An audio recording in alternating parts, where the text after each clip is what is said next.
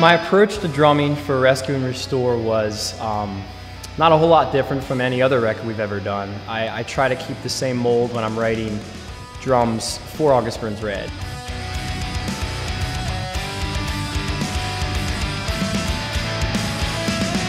I definitely push myself harder than I've ever pushed myself, and the hives up and down my thighs were indicative of that.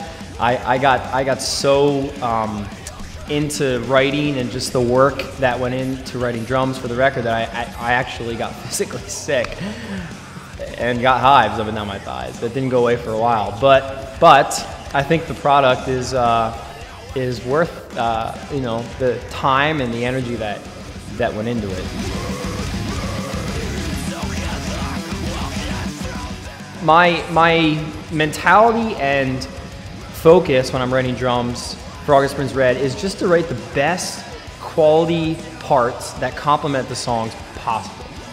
And whereas in the past it used to be play as hard and fast and crazy as I can, now hopefully it sounds a little bit more appropriate, the drumming and the styles of drumming that I have in the song. So on Rescue and Restore, because JB had written a lot of different styles into the guitar riffs, I had to write accordingly on drums. So there's parts where instead of doing like a thrash beat through a whole riff, the riff kind of changes up and it goes into more of like a swing, and so I will play something different that I've never played before, and that's fun.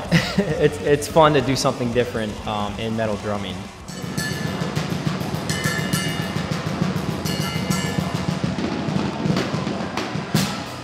I have written drums prior to going to the studio in the past, and I haven't in a couple records. In other words, for the past few CDs, I've written some drum parts, and then I've gotten to the studio and written all the rest of them.